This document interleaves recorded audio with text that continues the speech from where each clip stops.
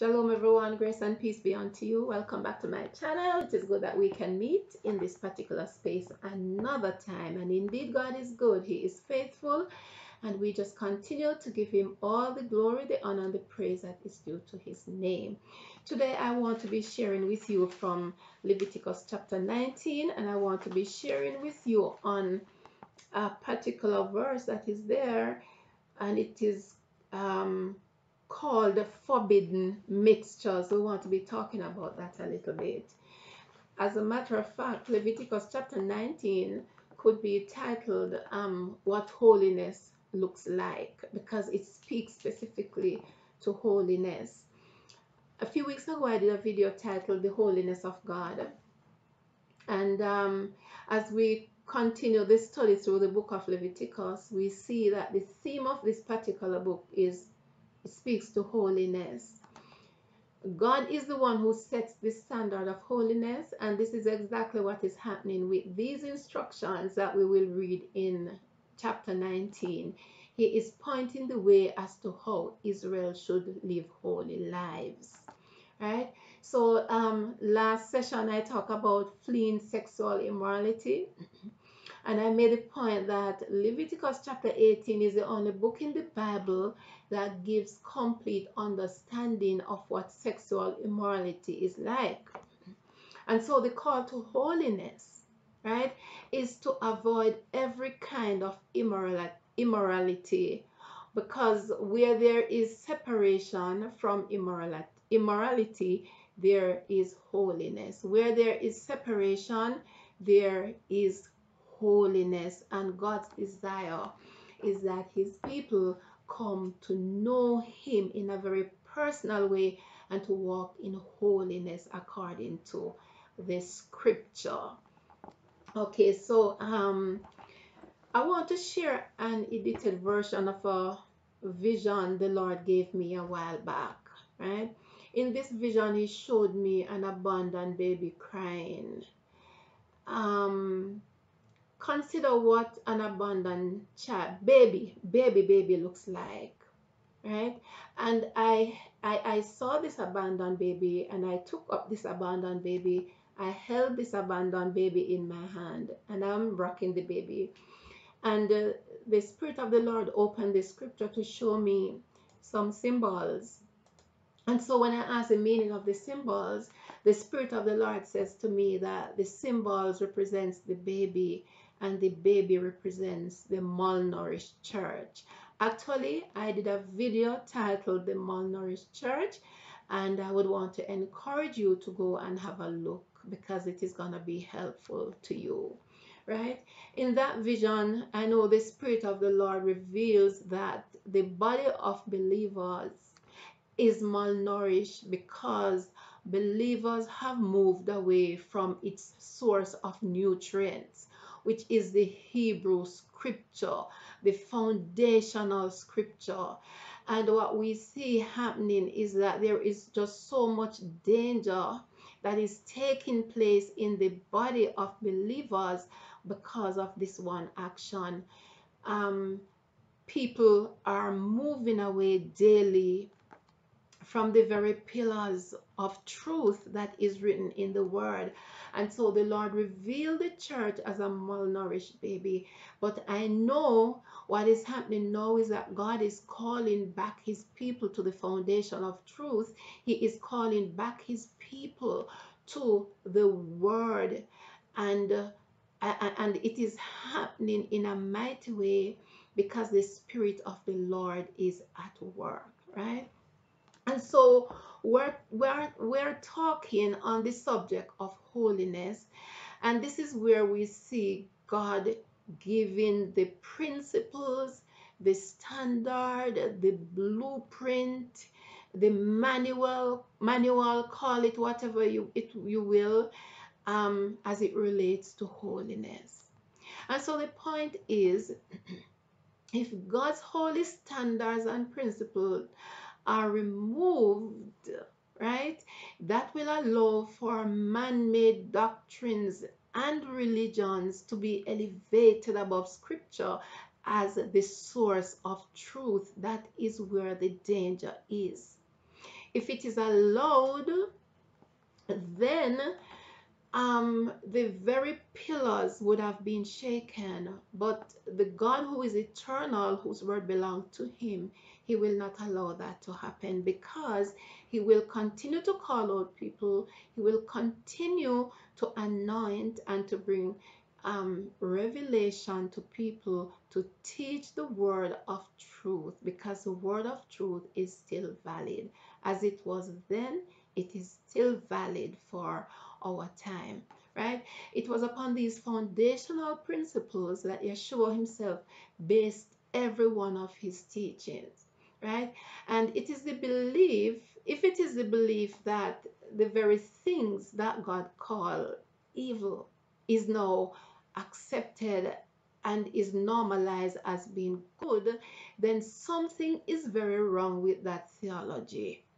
Something is very wrong, because God has spoken and his word remain, right? So it's like saying the God who never changes has changed his mind. The God who never changes has changed. And from scripture, God does not present himself in that context, right? So in Leviticus chapter 19, verse 2, we see God declaring himself as holy. And he says, "You shall be holy, for I am holy." Many people today will argue that holiness is impossible. And so some pay just kind of lip service or scant regard to holiness. The statement about being holy as God is holy means that we are to imitate. To imitate. The word of God here is not speaking to perfection, because we know that we will not experience perfection in this life. But we are called to imitate, and it speaks to maturity, and it speaks to obedience, right? We are to imitate God, whose very nature is holiness. And that kind of holiness should be expressed in our everyday life. It should be expressed as our moral integrity, which must in turn be manifested in our behavior and our actions. It should not just be our intention, right? Because there has to be an outflow, a manifestation of what is happening on the inside. And so the whole purpose of God's plan for man is to express and to manifest God's will as is revealed in scripture from the beginning of time until today. That is God's desire, that his will be expressed through man, right? And so as we speak of holiness, holiness is an inner condition that must be expressed outwardly to have any practical value, right? God is not a God who is holy, who behaves in an unholy way. He's not like us, right? We say one thing, but our action does not. Most times, action does not match up with the word, right? So for us to claim holiness because of our relationship with Yeshua, put it this way: the fact that we come to faith in Yeshua, that should cause us to change our whole attitude and our actions, right? We are to be separated from the world and the things of the world. The fact that we come to faith, it is not left at that point, but we have a responsibility to take the instructions and to walk the path of holiness, right? And so when our belief does not line up with our decisions and actions, when our beliefs are separated from our decisions and our actions, from that of inner holiness, when we're not seeing the reflection, it makes people what is called hypocrites, right? And so Yeshua, in many of his teachings, he speak much about the Pharisees. He referred to them so often as hypocrites because they say one thing and they do the opposite of what they say, right? um and so being a hypocrite is not, it's not good to be named in the body of Messiah, right? And when the world look at the at believers, they are looking to see something different. They are looking to see that they are not like us, and they are looking to see that they don't do the same kind of things that we do. They don't practice the same kind of things that we do. Like they don't do the same thing. They don't do they are not involved in sexual immorality. They are not involved in dishonesty. The way they dress, it is not unbecoming. These are some of the things, that the world is looking for. And when they are not able to see the distinction, when there is no difference, when there is no line drawn, when there are no borders, it tells a message that is not good, right? And we are called to be light to those who are in darkness. um Yeshua said that we should be like that light that is set upon a hill, the light that is going to lead others to God's holy Torah, to his word, to his instructions as to how we should live. And so we want to make a distinction, right? um I want to share a quote I read from First Fruits of Zion. I do read a lot of their materials, and it says that the Torah says that when a religious person conducts himself without integrity, he profanes the name of God. And the word profane is the word holy. Holy means set apart, right? Um, let me just go back a bit. I need to say this right. The Torah says that when a religious person conducts himself without integrity, he profanes the name of God. The word profane is the opposite of the word holy. Holy means set apart. Profane means common and ordinary. So when a religious person conducts himself no differently than the common, ordinary people around him, he makes God look common and ordinary, right? He basically damages God's reputation. In Hebrews chapter 10, verse 29, the Apostle Paul writes, how much more severely do you think that someone deserves to be punished who has trampled the Son of God underfoot, who has treated as unholy thing the blood of the covenant that sanctified them, and who has insulted the Spirit of grace, right? When the Lord gave the instruction to Israel to put the blood upon the lintels and the sides and the top of the door, he did not tell them to put the blood on the surface of the door, because the blood would run down and the Israelites would have to walk on the blood or trample on the blood to get into their homes, making it common. And so we're learning here the importance of being holy, the importance of making distinction, the importance of making a separation, right? And let us not bring this covenantal walk and make it common, because this is what the Apostle Paul is saying. He who treated as unholy thing the blood of the covenant that sanctified them, and who has insulted the Spirit of grace, how much more severely do you think someone deserves to be punished? So what God is saying, the people who do these things, the people who are trampling the commandments, the people who are diluting his word, they will be severely punished. That's the word of God, right? And so the verse I want to share on from Leviticus 19 is verse 19, and it says, you shall observe my decrees. You shall not mate your animal to another species. You shall not plant your field with mixed seed. And a garment that is a mixture of combined fibers shall not come upon you. And so it is called the forbidden mixture.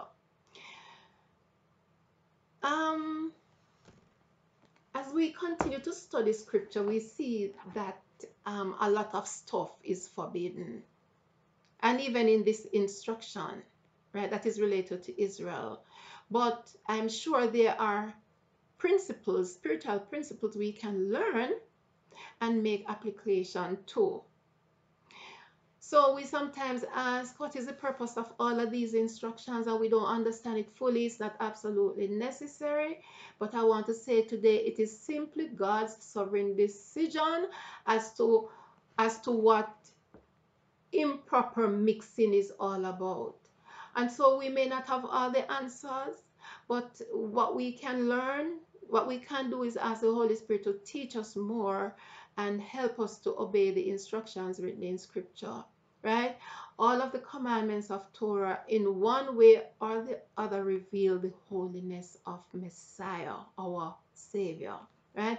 And so the commandment of God defines holy conduct, how we should be different from the people around, how we should live separate lives from the nations, because we are God's people. Israel has been called God's people, set apart for his purpose.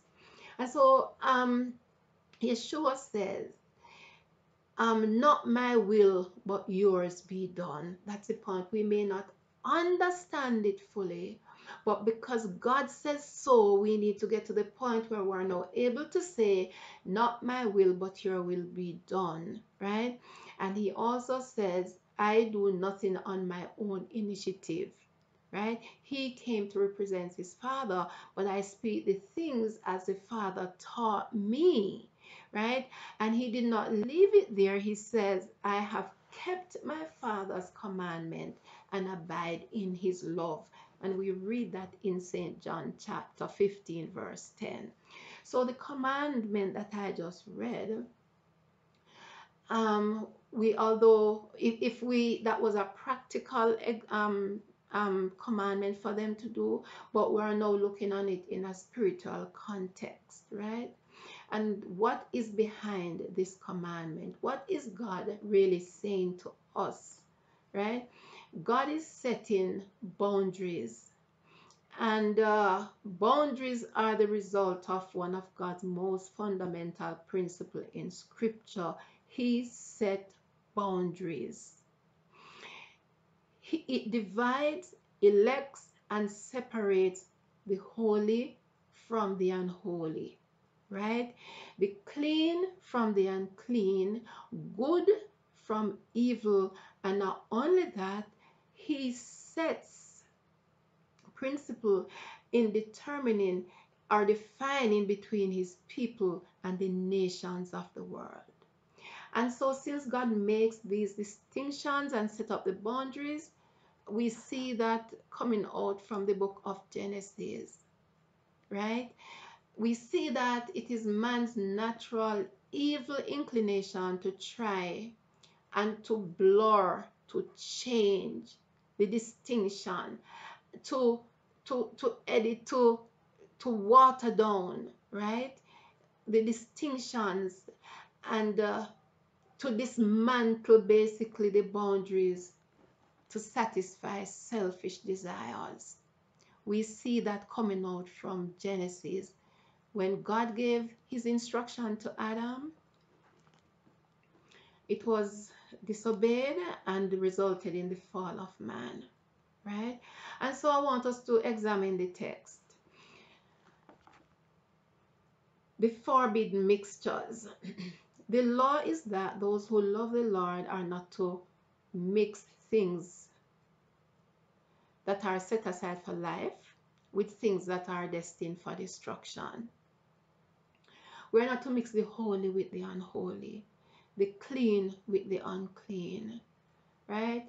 We are not to redesignate things that God calls evil as good or vice versa. We are not to replace God's laws with man's theological philosophy, right? And they are called doctrines. And so the instructions are there. And so to do any of these things is really to create confusion. And if there was never a time we see confusion in the body of Messiah, then it is now. There is just so much confusion going on, right? Confusion. And the confusion is completely at odds with the Lord's attributes of holiness, of wholeness, and of his order, how he set things, how it should be done, right?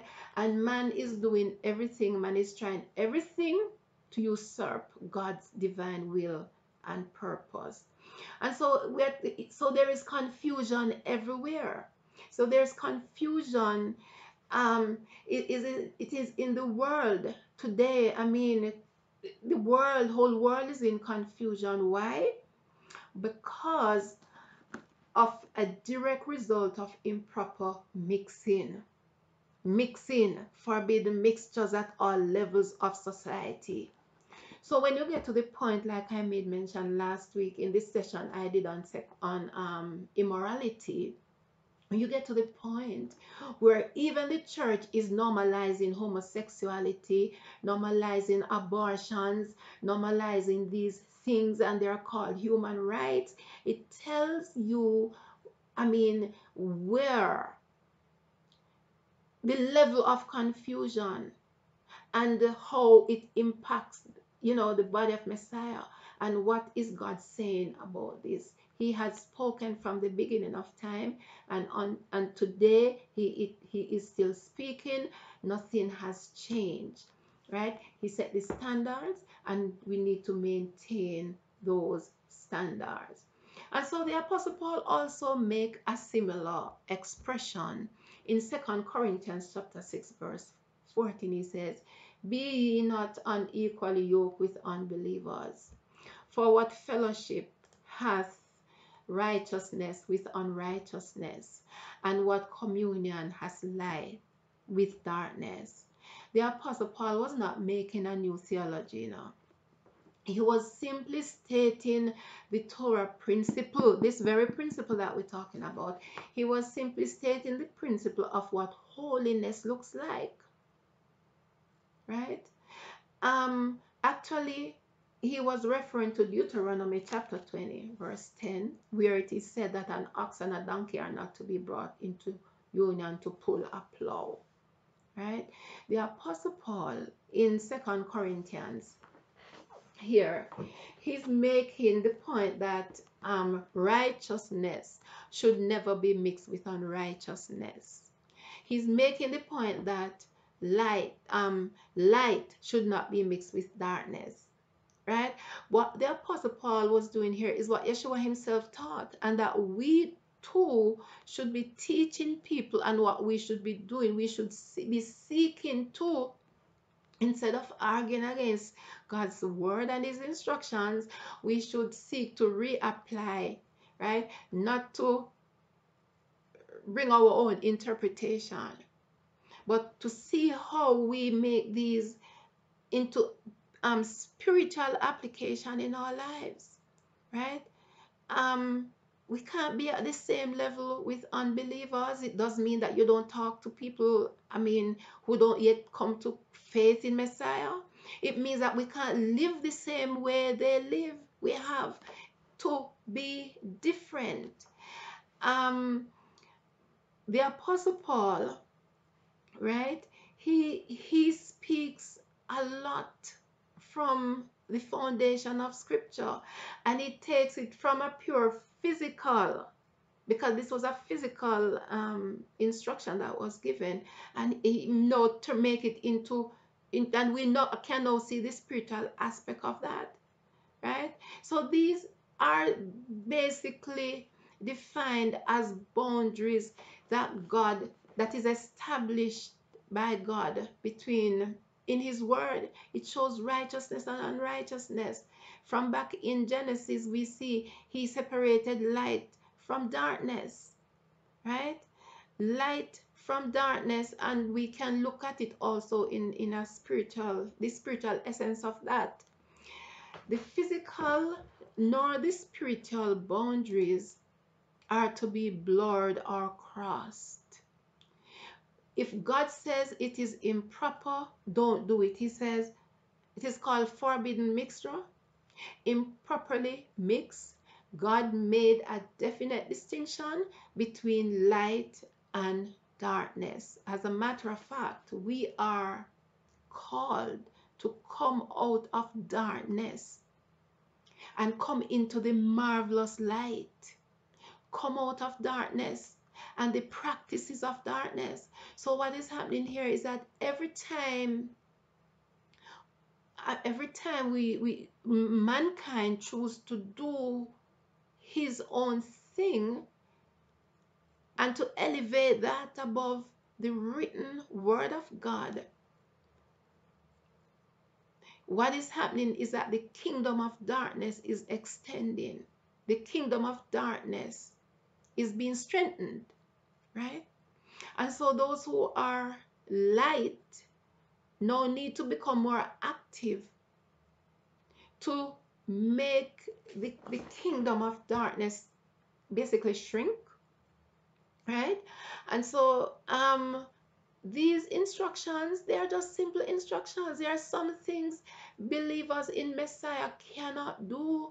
It was set for Israel in that way because they had to be different from the nations of the world, and the same principle apply to us. The same principle that we must be different from the people of the world. And so the pathway to holiness is written in God's eternal manual, right? And as we come to faith in Yeshua the Messiah, it doesn't stop there. The journey continues. We are called to live lives of holiness, and it is for God's glory, for kingdom expansion, because when people come to walk in the light, it's going to attract more people. More people will come in, and more people will continue to come into the kingdom of the light. Amen. And so, people of God, these are just simple Bible truths that we need to live by. Holiness is defined by God, not by man. And so sometimes I hear like people say, you know, when you see a person who try to live that life of holiness, I've heard on many occasions people say, oh, he is so holy, holy, or she is so holy, holy. God's standard of holiness remain. When people try to walk circumspectly, you hear different negative comments coming from believers also, right? But the fact remains that God established boundaries, he established borders, he established principles, and it is documented in the word. My prayer for each of us, all of us, is that we return to the path that leads to holiness and get into the word of the Lord. God bless you until we meet again. Thank you for listening.